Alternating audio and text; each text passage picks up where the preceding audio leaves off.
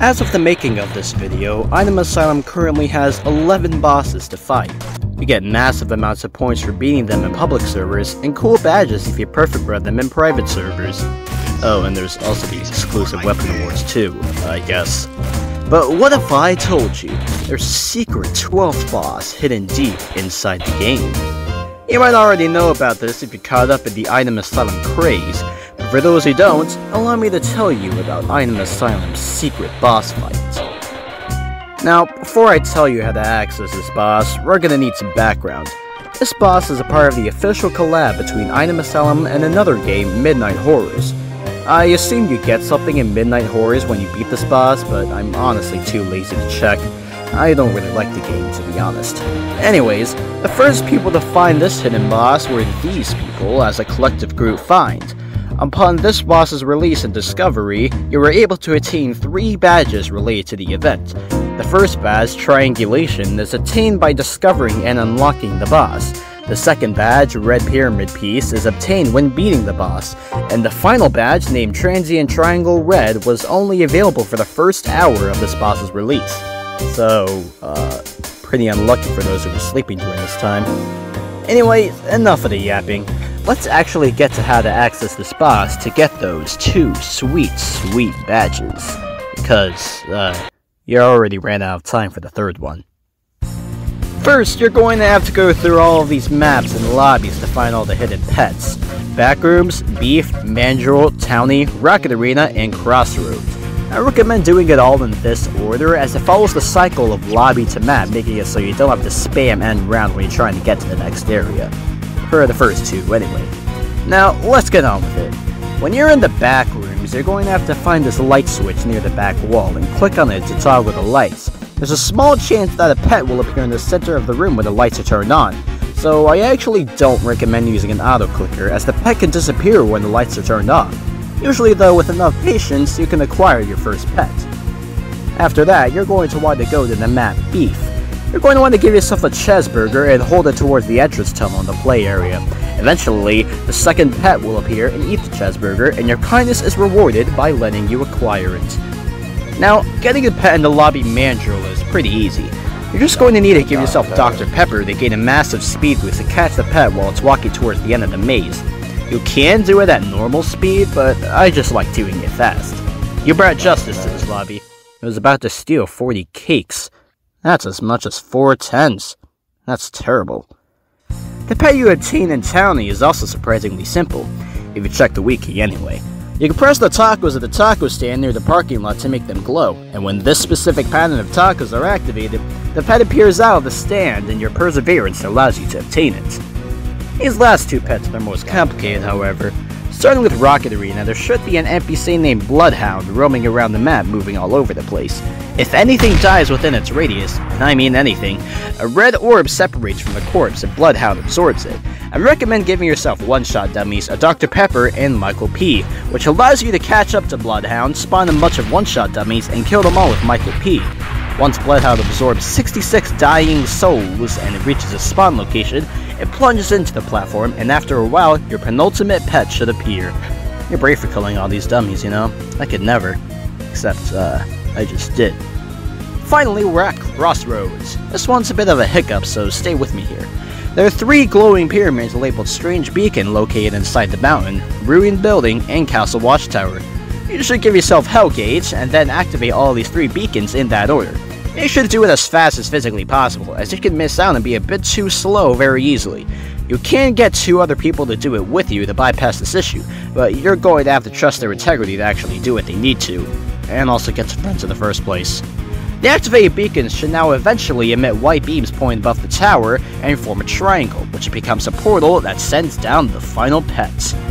Congratulations! Your determination allows you to get all of the pets. Now you just need to go to the Even Care lobby and check if the door in the back is open. If it's still locked, then you might have missed a pet. If it's open, then go right through. Now, you're going to have to descend down this trapdoor and you're on your merry way. Now, you might have noticed that not only are you in a completely new lobby, but also that you're the only one in the server. This is intentional, as this boss is the only one where you have to fight it solo. So, good luck. Enter Dog Lyrium, the the secret boss.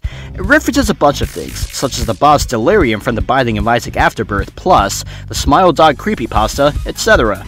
Now, let's get this out of the way. Did I enjoy this boss? Kind of.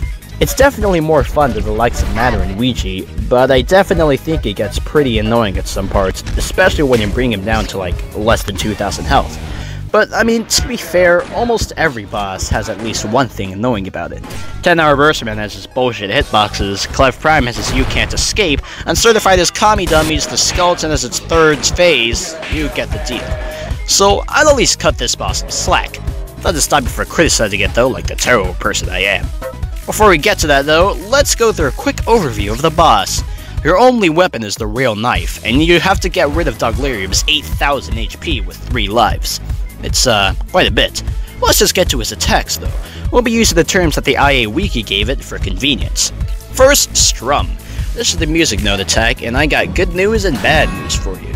Bad news is that it's nearly impossible to dodge. Good news is that it does 0 damage and only knocks you back slightly. However, it can ragdoll you and catch you off guard if you're not careful, which is why you should probably stay near the center or probably just near the boss and facing away from the all-consuming void. I don't suggest going too near the edges at all, actually, because this boss relies on knockback, which is basically this attack's entire thing. So, don't get caught off guard. This boss is an expert at that. You probably shouldn't waste your determination slashes on this attack, as if you get ragdolled during your attack, you can really mess it up, and there goes your cooldown. I suggest just going up close and try getting as many hits as possible. Now, while Strum is easily the least threatening attack in his arsenal, Bazooka isn't. You get hit once by its shots and Team Rocket's blasting off again. This is my way of saying almost guaranteed death. However, this attack is the absolute best opportunity to deal in major damage. Spam everything, including determination slashes, as despite being a ranged ability, it's even better up close. After a while though, you're going to need to back off a bit and retreat to one of the corners. This is basically a safe spot since the rockets usually aim more towards the middle. This strategy doesn't have a 100% success rate though, so do still be cautious. Its Screech attack is by far the easiest to avoid, and is another opportunity to deal damage, but can be a little unpredictable as to when Doglirium actually screams it deals damage. It deals 10 damage and also decreases your max HP by 10, so you're probably not going to want to get hit by it. Not that you really want to get hit at all, but my point still stands. I suggest rushing in and getting damage in for a couple seconds before retreating and using your ability to hit him from afar. The next attack is Slash.